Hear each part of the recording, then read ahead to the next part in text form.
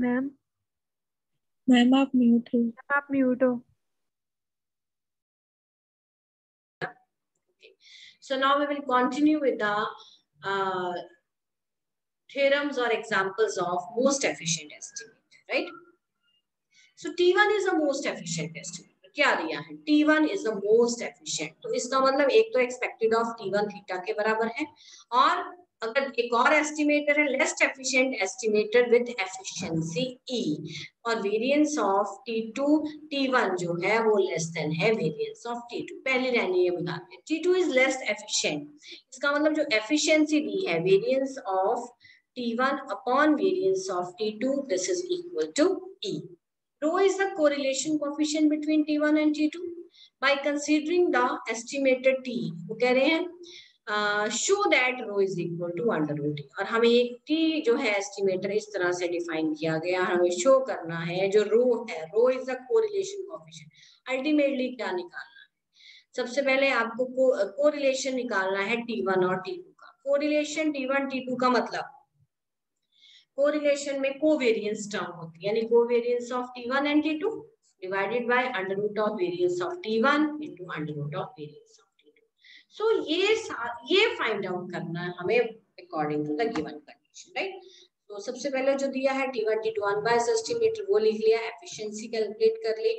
अब जो आपको दिया हुआ है, ठीक है, अब जो दिया हुआ था उसमें से हमने T को निकाल लिया, अब उसका एक्सपेक्टेड ऑफ T निकाला, ठीक है, और expected of T that comes out to be that is equal to theta, right? अब देखो एक्चुअली क्या है, T1 T2 पड़े हुए हैं, इस रिलेशन से T पड़ा हुआ है, राइट?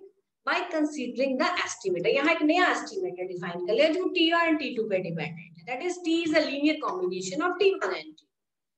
तो हमने सबसे पहले अगर मुझे अब इसको प्रूव करना है, यहाँ तो चलो रो is equal to under root ई भी निकालना है, तो हम इसका एक बार क्या निकालेंगे, पहले इसकी expected of T find out करेंगे, ठीक है, फिर उसके बाद हम इसका वेरिएंस फाइंड आउट करेंगे. अगले स्टेप में क्या करना है, to find the variance of T, ठीक है, इसलिए हमने थ्रू आउट के ले लिया वेरिएंस कर लिया. तो जब आप वेरिएंस करोगे और साथ में क्या किया यहाँ पे,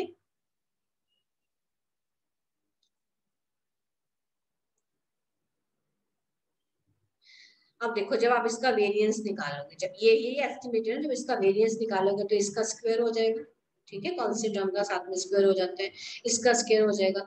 तो वेरिएंस जो है वो T1 और T2 के ऊपर डिपेंडेंट हो गया, variance of T1 plus variance of T2 plus 2 times covariance between T1 and T2.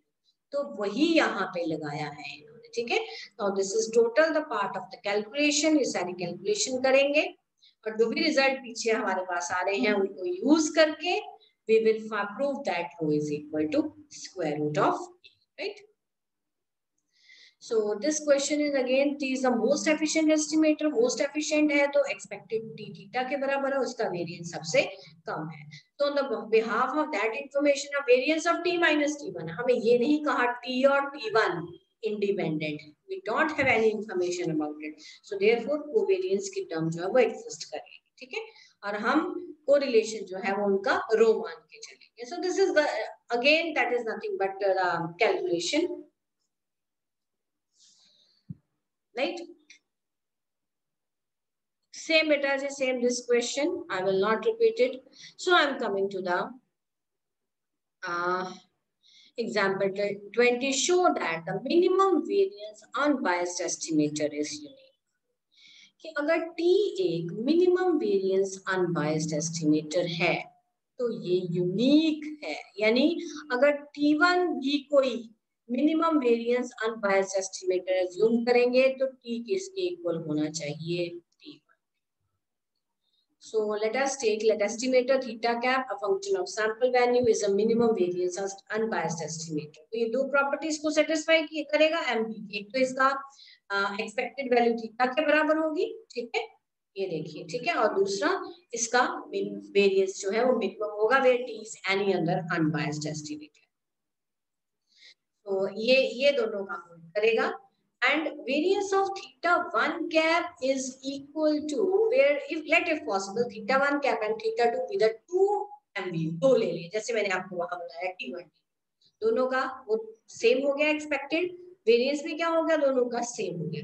Now consider a new estimator that is a linear combination. We will write here linear combination of theta 1 cap and theta 2 cap. अब बेटा इसका expected of T calculate करोगे by using the result and you will calculate the variance of T. Variance of T में आप covariance का formula लगाएंगे. जब आप कोवेरिएंस का फॉर्मूला लगाते हैं, देखो ये कोवेरिएंस का फॉर्मूला है. रो क्या होता है, covariance between theta 1 theta 2 cap divided by under root of variance of theta 1 cap under root of variance of theta 2 cap. ये यहाँ पे मल्टीप्लाई हो जाएगा. सो कोवेरिएंस की वैल्यू क्या आ जाएगी, आप रो इनटू, ये देखो ये लगाई हुई ना, ये वैल्यू यहाँ से आई. ठीक है. So this is just a calculation. So rho is a correlation coefficient. This you will have now. Theta 1 is the minimum variance by the estimator. तो variance of theta 1 किससे छोटा होगा, variance of t से. ठीक है. Okay, t is any other unbiased estimate. You will put the value of variance of t here. That comes out to be, it implies rho is greater than or equal. यहाँ से condition क्या आ गई, rho 1 से बड़ा है. But रो तो होता है 1 से छोटा. therefore रो किसके बराबर हो गया, 1 के बराबर हो गया. So that is the relation between theta 1 and theta 2 must be linear. देखो जब आपकी रो की वैल्यू -1 से 1 के बीच में लाई कर रही है, अब यहाँ पे रो एग्जैक्टली 1 आ गया, इसका मतलब थीटा 1 और थीटा 2 के बीच का जो रिलेशन है वो क्या है, लीनियर है. तो हमने उसको लीनियर फॉर्म में एक्सप्रेस कर दिया. ठीक है जी. Alpha beta are the constants independent of x1 x2 xn. अब इसका एक्सपेक्टेड निकाला.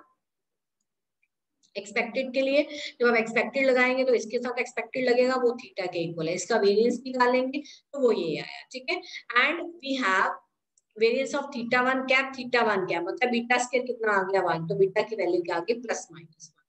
अब बीटा बीटा मतलब व्हाट इज बीटा है, ये जो बी है, बी क्या वैल्यू दे रहा है, बी वैल्यू दे रहा है आपके पास +-1. ये रिग्रेशन कोफिशिएंट को रिप्रेजेंट कर रहा है. और हमने प्रॉपर्टी की हुई है कि दोनों का साइन जो है वो सेम होना चाहिए. अब अगर रो +1 है तो बीटा भी +1 लेंगे, -1 नहीं लेंगे. सो देयरफॉर फ्रॉम नंबर 2 अब इसको सब्स्टिट्यूट करेंगे नंबर 2 में. So what you will get, we get alpha is equal to 0. So putting the values of alpha and beta, we get alpha और बीटा की वैल्यू पुट कर दी इसमें. तो theta 1 cap is equal to 0 +1 into beta 2 cap. This is theta 1 cap is equal to theta 2 cap. यही आपने prove करना था क्योंकि ये दोनों मिनिमम वेरिएंस अनबायस्ड एस्टिमेटेड थे and they are, it is always. So same question you have to find that T1 T2 दो unbiased estimator हैं.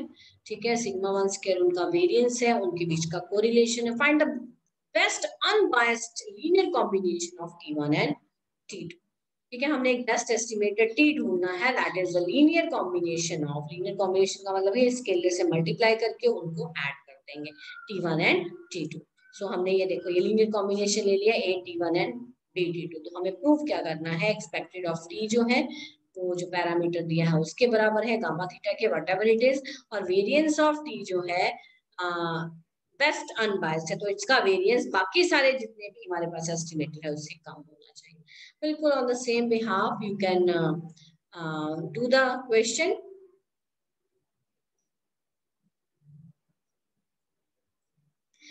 सो यहाँ पे उन्होंने फंक्शन को वैल्यूज ए और बी को फाइंड आउट करने के लिए, क्योंकि वही हमारे स्केलर्स है जिनको हमने फाइंड आउट करना है, उसके लिए वेरिएंस ऑफ टी को मिनिमाइज करना पड़ेगा ना. वो कह रहे हैं देखो यहाँ से एक्सपेक्टेड ऑफ टी निकाली, वो इसके इक्वल आ गया. ठीक है. अब आपको ये देखो ये अनबायस्ड कब बनेगा, जब इसकी वैल्यू क्या होगी 1 के.